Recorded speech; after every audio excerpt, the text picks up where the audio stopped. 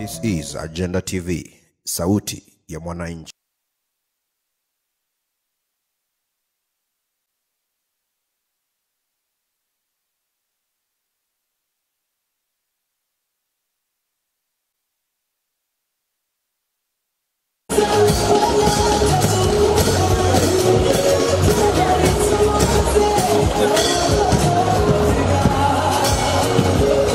Rico.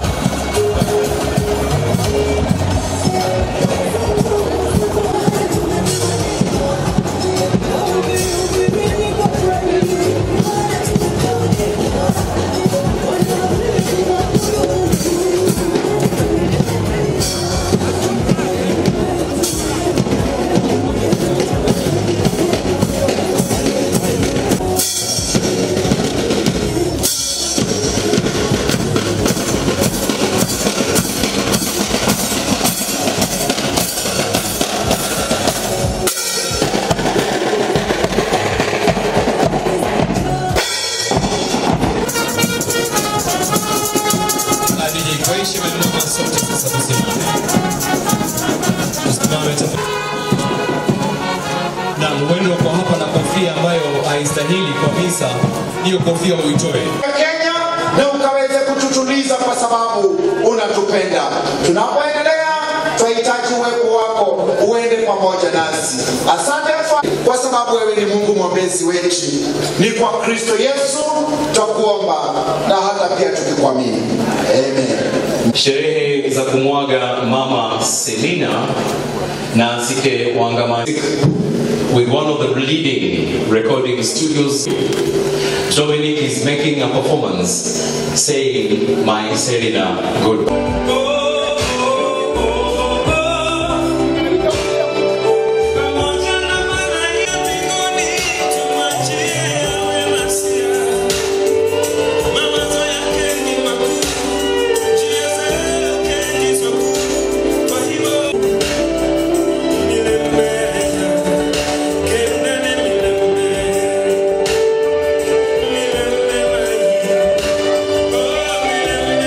Kofia ya orange, toeni hiyo kofia.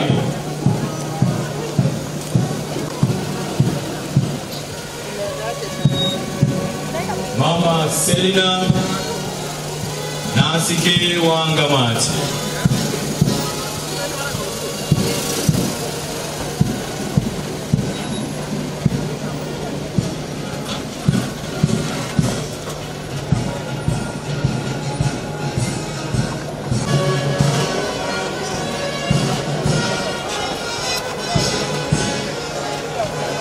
Some more space for the family. Dennis, some more space for the family. A lot of space there.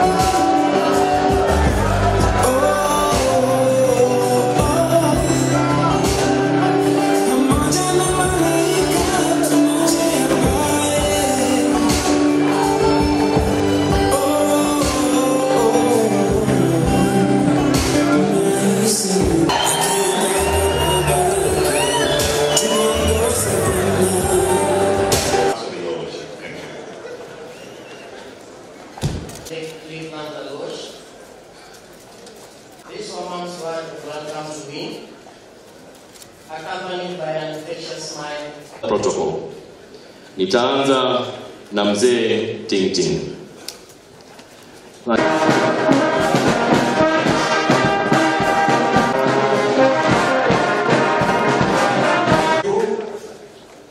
As mentioned, Army, yeah.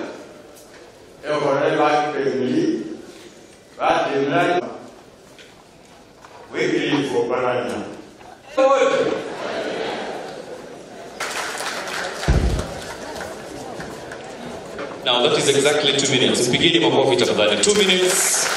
That's what we're going for. Now. Mama, I plan to forgive those who have wronged me in the future, be it in education or property. Mimi nafuata maadili ya Mheshimiwa Raila. Amesema siasa ya 2022 tuweke kando. Kenya is pregnant now. Na mwanamke akiwa na mimba, hata ufanye ndini ndume, hauwezi ongeza mimba ingine. Lazima azae. Kenya is pregnant with BBI.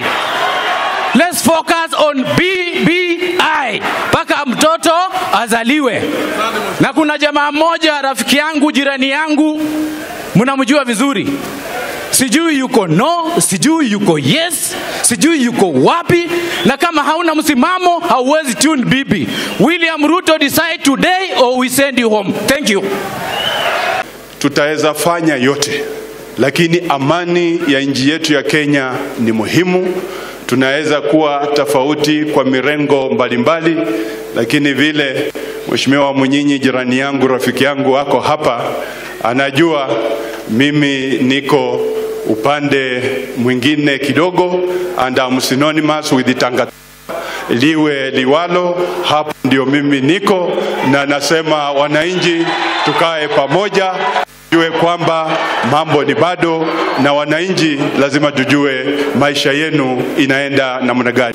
Hii nchi ni ya Wakenya wote, na hawa watu wote wa Kenya hao ndio wenye mamlaka. Sisi kama viongozi, hasa wabunge, our only role is to midwife a process that Kenyans will have an opportunity either to say yes or to say no. That is our role as leaders. As we midwife the process, we must do it in a manner that is transparent, because Kenya is a democracy. You may not necessarily agree with what I say, but you have to listen to me. I may not necessarily agree with you, but I must equally listen to you. And the problem that we face as a country is that we think that the solutions to our problems can be manufactured elsewhere. The solution to our problems as a country can only be manufactured by ourselves, but in terms of the leaders that we put in position. Hakuna kitu kingine ambayo sisi tunataka. Mimi sina maneno mengi. Huyu Mheshimiwa Mnyinyi na kuheshimu, lakini sisi kama Wakenya tupatiwe nafasi ili mapendekezo yetu yajulikane, na tunangoja kama kura ya maamuzi itakapokuja, we will make our decision on the ballot. Thank you very much. So yangu ni kuwaomba tu, lakini the way we engage with the MCS, we will engage with the MPs. And I'm happy hata kusikia kutoka kwao siku ya leo. Bila kujali mirengo, nimesikia hapa Mwambu ambaye ako mrengo tofauti na wa Munyinyi, amesema hapa ya kwamba mirengo wataweka kando waweze kusupport what will move this country forward. That is leadership. That is what we are talking about. We are a region that has given this country great leaders. From Muliro to Jaramogi, this region has been on the forefront from the first liberation to the second liberation, and when we are talking about the third and final liberation, tusiachwe nyuma. It's a taste of leadership for a great region that has given great leaders. So wale muko na nafasi, muwe MCS, wabunge, magavana, tafadhali tushikane to maintain that history. Na tukisha maliza, bunge sio mwisho. Step ya kwanza ilikuwa sahihi, tulikuja hapa mkatupa. Step ya pili ikawa county assemblies, tumepita hapo. Step ya tatu tunaenda bunge. Lakini tukishamaliza pale pia na waomba, and I want to particularly plead with the governors, we must provide leadership ili turudi kwa wananchi, sababu wao ndio wenye nchi hii, na lazima tuende kwao. We must do proper civic education. Wananchi waelewe ni kwa nini tunataka tubadilishe hii katiba. Kwa nini tunasema Kandui ipewe constituency ya pili? Mama aliyelala, kina mama ndio wanajua wakati wa njaa kulinda. We join you in mourning our mom, the people of Kisii, have sent me here with their condolences. Pole, pole sana. Our brother Wycliffe Wangamati, we join you in mourning and celebrating the life of Mama Selina, a caring, supportive mother, sister, grandmother, mentor, and friends to many. This can be witnessed by the number of people gathered here today, both young and old, to pay their last respects to this matriarch. Mama Selina, as we all recall, lived her life with a passion for love and acceptance of all people. This was showcased in her professional life, where she served as a nurse in various medical institutions and attended to the needs of the sick and the communities she served with humility, following the aspirations of Florence Nightingale, working for the community. She was a good example that hard work and dedication pays, as she became the pioneer nutritionist at the then Bungoma district hospital, serving Kenyans with commodities like and helping those especially with diabetes and other diseases. Tumeiangalia kwa kisheria, na mimi hata sasa ukiuliza wakili ambaye anaenda kotini, hata kama serikali Uhuru amekosea mtu, mimi mpaka sasa naenda kotini. Mpaka sasa. Lakini hii nimeichunguza hata kama mambo ya mahakama, mambo ya devolution. Hii BBI judge it by what is there in the content. Judge the content. Na mjue ya kwamba katika Afrika hii kulikuwa mtu anaitwa Mobutu.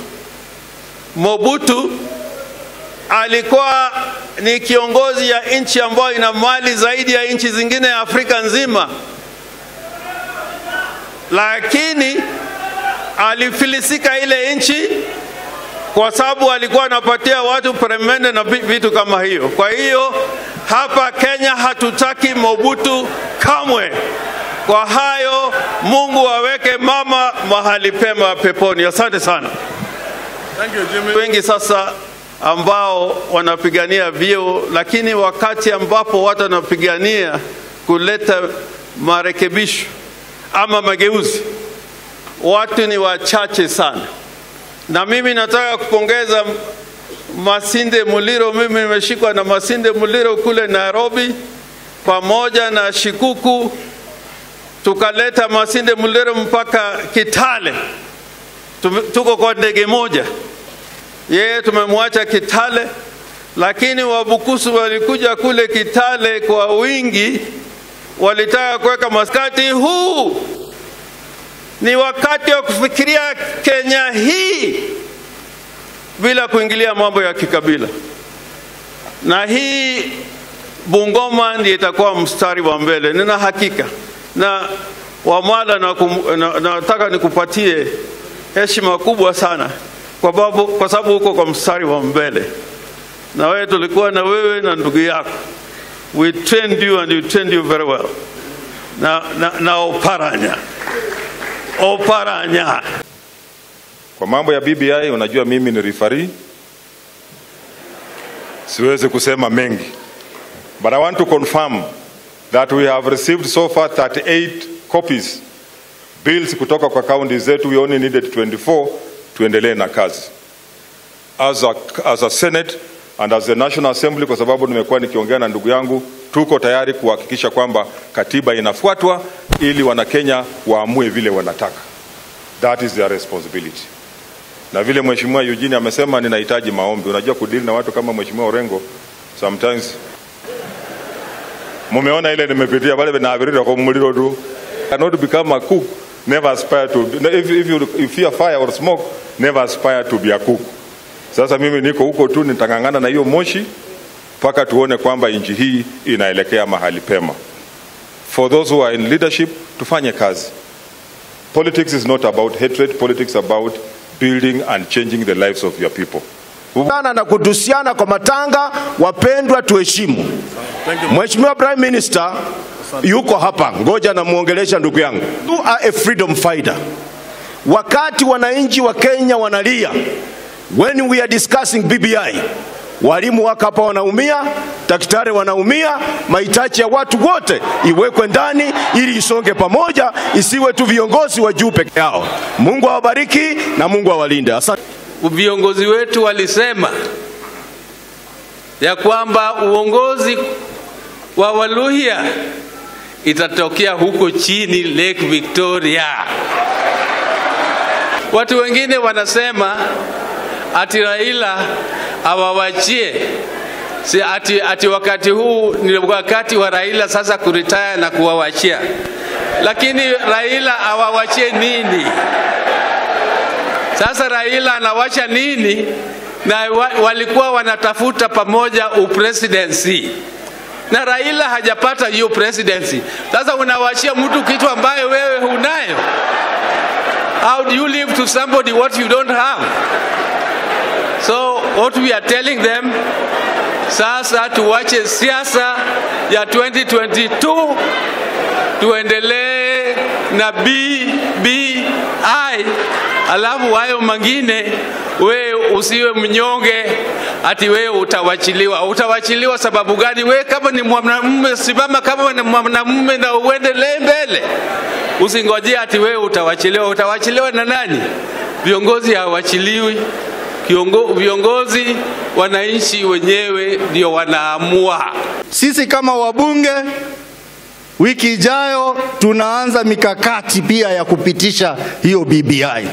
Ninakaa kwa ile kamati ya House Business National Assembly, tunawahakikisha kwamba wiki ijayo tunaanza mikakati, vile vile hata sisi tutapitisha hiyo BBI. Kwa sababu iko na maneno mzuri ambayo inahusu kila Mkenya. Ya pili, unajua Mheshimiwa Prime Minister, mimi napenda kusema ukweli. Hata mnakumbuka Disemba tukiwa kule kwa matanga ya mama ya Mheshimiwa Mabonga, baba ya Mheshimiwa Mabonga, mimi nilisimama kule nikaambia Deputy President maneno kama yeye amekaa hapa. Na mimi nilisikia baadaye Rais Uhuru Kenyatta akasema hiyo maneno. Hata Mheshimiwa Raila akasema hiyo maneno. Na Wakenya wengi wakakubaliana na mimi. Leo pia nataka kusema ukweli. Mheshimiwa Raila Odinga, Luhyas respect you. Luhyas trust you. Because when this country was going through hell because of KANU dictatorship, you stood firm, you went to prison on behalf of these Kenyans. When Kenyans wanted multi-party, you joined hands with Masinde Muliro, Jaramogi Odinga, James Orengo, Shikuku, and others, and we got multi-party in this country. When Kenyans wanted a new constitution, you fought hard alongside other leaders. Mukatuletea katiba mpya. And when this country wanted that handshake, you went for the handshake with President Uhuru Kenyatta. And now we are going to look at the constitution of this country. Prime Minister, these lawyers trust you. These lawyers respect you.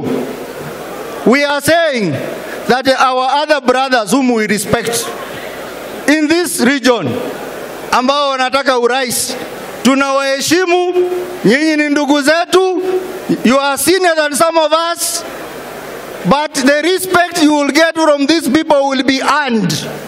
Don't wait for endorsement. It is to demonstrate to the lawyers that you can lead from the front. When Honorable Raila Odinga went for the handshake, We were told by many people here doubting Thomases that yeye ameuza opposition. Lakini wenzetu wakasema kwa vile Raila ameenda kwa handshake wataingia opposition na waongoze opposition. Sisi hatujaona kama wanaongoza opposition. Wamerudi mlango ya nyuma wakaenda wakajoin Raila kwa handshake. Sasa msikuja hapa mnaambia Waluya wetu wakuwe na chuki kwa Raila Odinga kwa sababu mnatafuta endorsement. Sisi tunasema baba Raila Odinga hazina pale ambaye vijana wanaweza kwenda na kukopesha pesa ya kuanzisha miradi ya maendeleo na hawalipi riba mpaka baada ya miaka 7. Interest free capital. Interest free capital. Waanze nao biashara ya maana ambayo wanaweza wao vijana wanaweza kuwa sasa waajiri badala kuwa waajiriwa. Hiyo ni tofauti kubwa. Maana yake wengine mbeleni huko walikuwa wameahidi ati watakuwa wanazalisha kazi 1,000,000 kila mwaka. Hiyo kazi haijaonekana.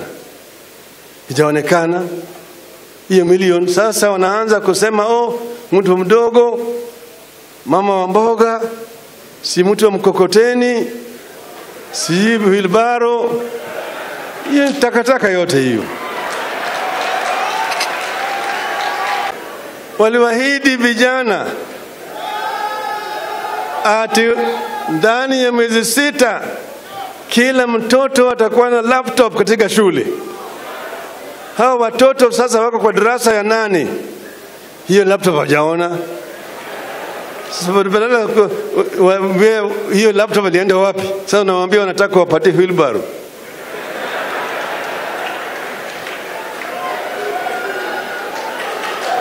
Sisi tumesema hii maneno tunaleta ni revolutionary.